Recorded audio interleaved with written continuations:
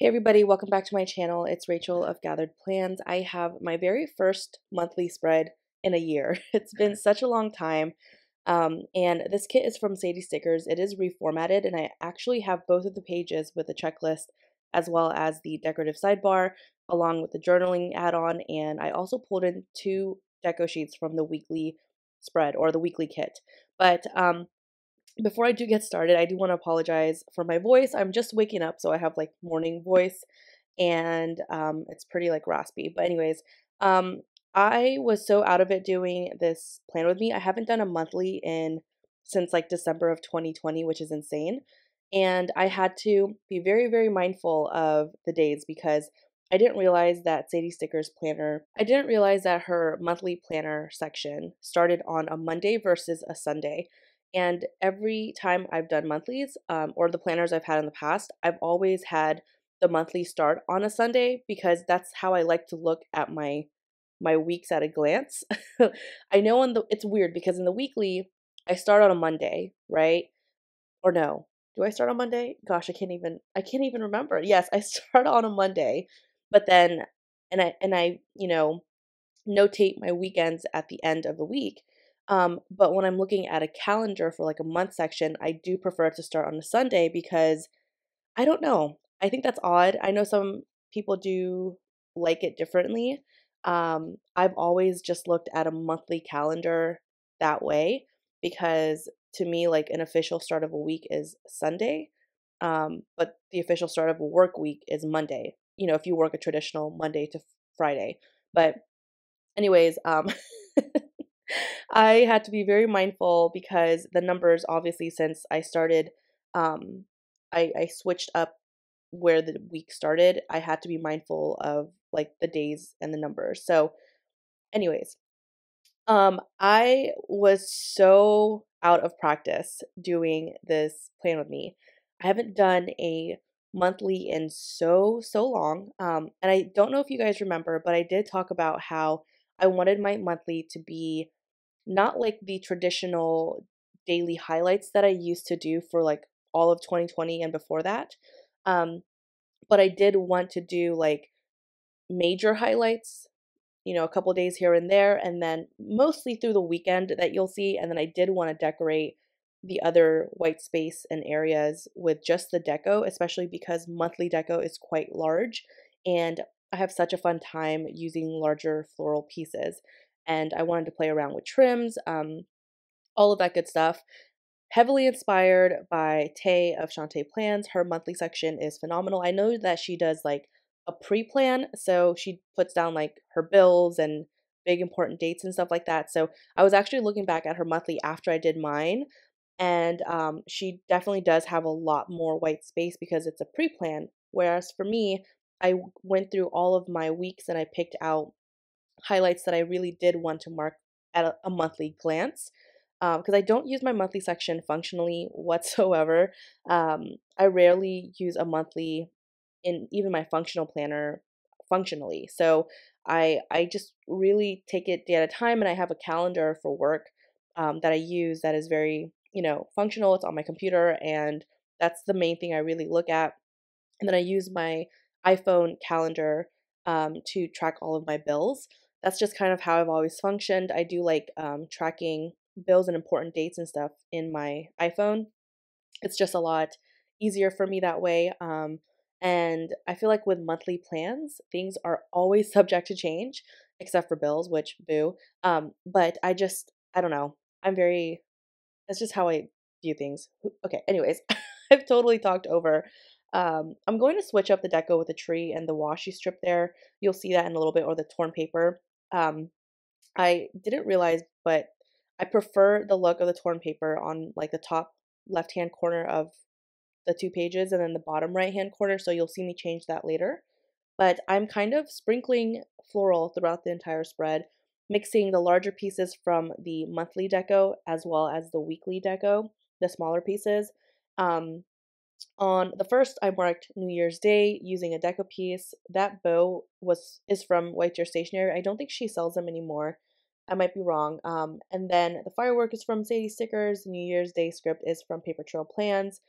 To mark sushi, I'm using a Crafts by Towie icon. And then I thought this little like clip art scene was so perfect to mark the first day of snow that we had. And it was just so cute because it's, a picture of a house with the trees and the snow, and I thought that was so adorable. Is the front door? Yeah, the front door is red. I think it's so cute. And yeah, so I wanted to mark the first day of snow that way. I also just marked a Starbucks run on the 6th using a Starbucks run script from Paper Trail Plans. Most of my icons, the foiled ones, are from Crafts by Towie, and then the colored ones are from White Deer Stationery. I actually don't know if I pulled that many from her. Okay. Looking at my planner now, I think I only pulled in 2 from her, and then the other, like, sleeping mask one, I think that was a freebie from one of her, obviously one of White Deer Stationery's freebies. So, on the 8th, you don't see it on the screen here because I kinda talked, over it, but, we drove up to, Northern Virginia to visit some friends, and then I used a, like, super cute road trip, like a road sticker from White Deer Stationery. Those are from Freebies and I love them. I actually need to go buy a full sheet of them because they're really cute to mark just traveling or going on a road trip or whatever. On the 9th, I had Korean barbecue at home. We don't do that very often because going out to the international store, like the Asian international store, is pretty out of the way for us. Excuse me. And it's always, I hate driving into that city because it is so busy. I traffic and driving into like congested areas are one of my biggest pet peeves and I get really bad anxiety about it. Um I saw someone post on an Instagram story. This made me laugh so hard because it's so accurate. They say that they look up like this the TikTok or the real video was they look at the parking situation for where they're gonna go. And if it's too much or too much of a hassle, they just won't even go. I think that's so funny because that really does give me anxiety too. Like parking situations really irk me. And I think one time I was actually interviewing for a job and it was in like downtown. And if you guys are familiar, downtown is just always so busy, or major cities are always so busy, and parking garages are a pain in the butt.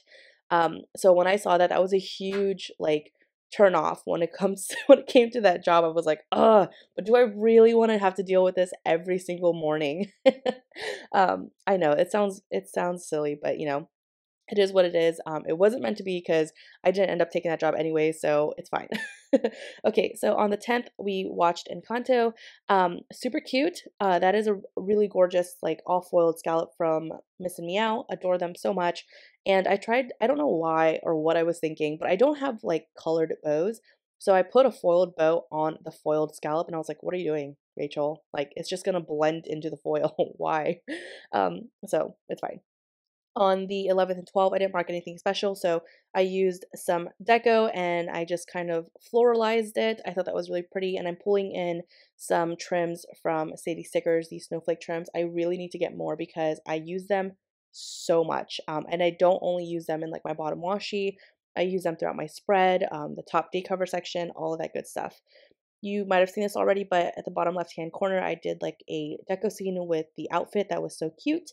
Um, Something that I struggled with and I had to kind of keep, um, you know, into consideration throughout this entire spread was because I was only picking certain highlights throughout the entire month, not like every single day. There were certainly days that were empty and white spacey, so I was able to use up the larger deco pieces and make cute little scenes with, or just like make it, really deco and journal-y looking. However, I had to be mindful of the spacing, and that's something to really consider. Tay has a whole Patreon class on stuff like this, so please check her out. Super affordable, and she teaches about like layering and how things like just look visually on the paper and the page, and how to make it look good collectively. So I think this is something that she can explain significantly better than I can, but just being mindful of the larger deco pieces with the smaller ones and the smaller icons and spreading it out so it looks, even throughout the entire, 2 pages, and it's dispersed like properly so it doesn't look cluttered in one area and like only large deco pieces are used in one section versus the other and small ones in other sections. So I struggled a lot with that because, again, this was my first time doing a monthly in well over a year. um, and I just wanted to also be mindful of the like full boxes I was pulling in the monthly section, because that can truly make monthly spreads look very blocky. So using different shapes with like the florals and the circle boxes or the swatches give it a lot more like, give it is it dynamics? Am I making up words? I don't know. It just makes it look better. Okay, that's basically what we're here for. I'm trying to use large words at 9 in the morning, and it's not working out for me because it's Monday and I'm tired. And yeah, okay.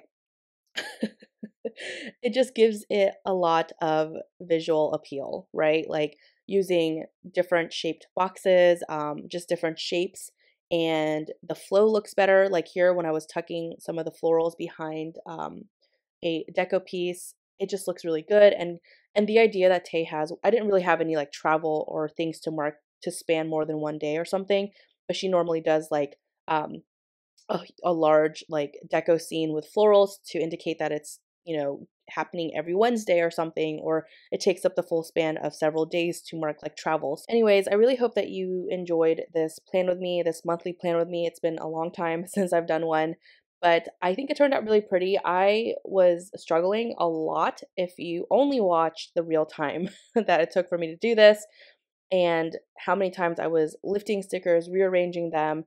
It took a lot of time, but once I find my groove, I'm sure I'll get back to it. But thank you so much for watching. I hope that you enjoyed, and take care. Talk to you next time. Bye, everybody.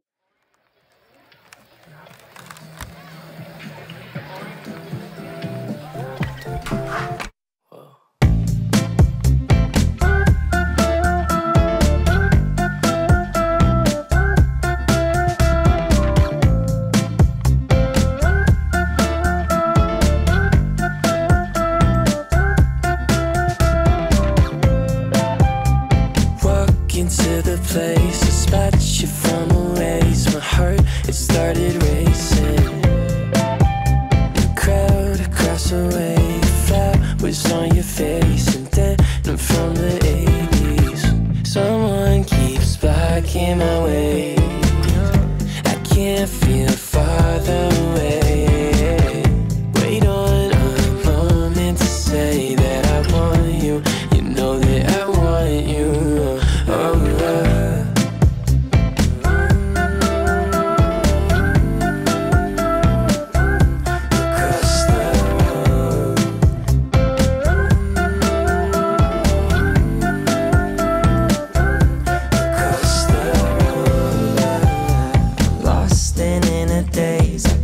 Your sudden gaze, and time, it started racing.